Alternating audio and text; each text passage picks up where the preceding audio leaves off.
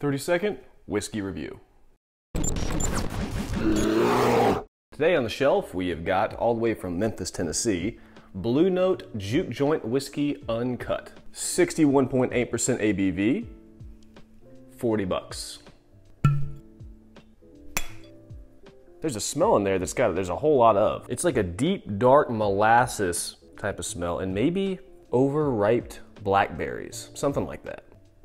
There's a whole lot of flavor. That's a whole lot of flavor. For the proof, there's not a ton of bite. You can feel a little bit of heat on your tongue, but you really don't catch a lot of the heat in the back end. Yeah, there's definitely like a deep, dark sweetness. It's like raisins or dark, overripe berries of some kind. And you get a ton of like the oak dryness in the tongue too. Would I recommend this at 40 bucks? I picked this up because it was 40 bucks. For me, at that proof, an uncut, unfiltered bottle of whatever, that's a single barrel pick at $40, that's a ridiculous deal. If you see this in a store, especially a store barrel pick, then I would snag this all day. Thanks for tuning in. We'll catch you next time.